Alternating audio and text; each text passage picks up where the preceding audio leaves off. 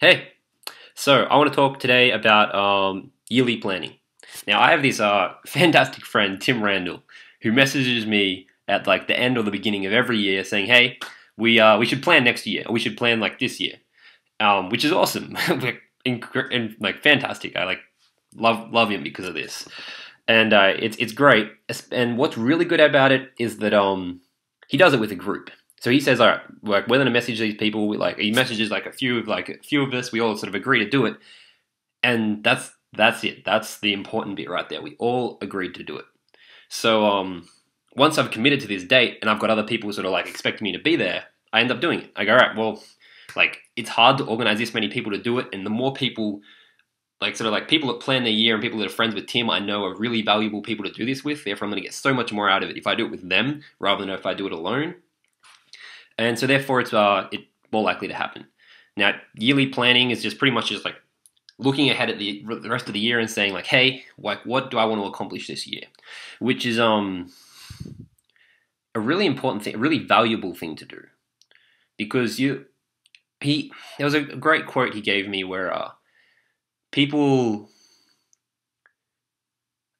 sort of like they underestimate. I was like they overestimate what they can do in a month and underestimate what they can do in a year or something like that. And it's interesting because like pretty much since I've been doing this, I will set some sort of like ridiculous goal at the start. Like my first one, right, was, or maybe my second or third one was like, I want to go to Silicon Valley this year, and now I live here. And that was like, it was literally like, that was it. Like, you know, I had it in my mind like years before. I just sort of put it on paper, and then we had this meeting. I'm like, no, I want to go to Silicon Valley this year, and that's how it happened. So like sometimes, yeah, you just put ridiculous things down at the beginning of the year that you really want to see happen, and they end up happening. So it's a really valuable thing to be doing. But what really helps is having a good sort of like focus group, a group that you can sort of like, they're depending on you, you're depending on them, so therefore it does end up happening. And for the last 3 days, we've like been Skyping every day in the afternoon and just making new plans. Like the last one was financial, and I'll go into more detail about that in another video. But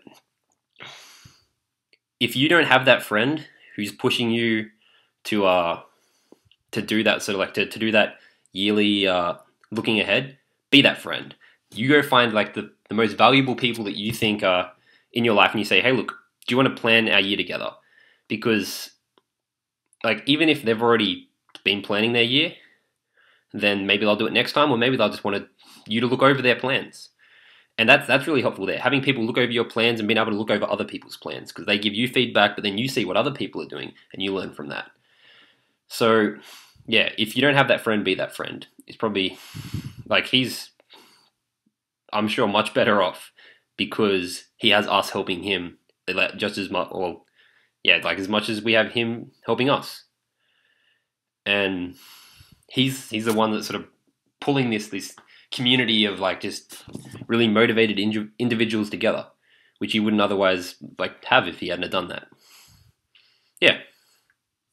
All right, bye.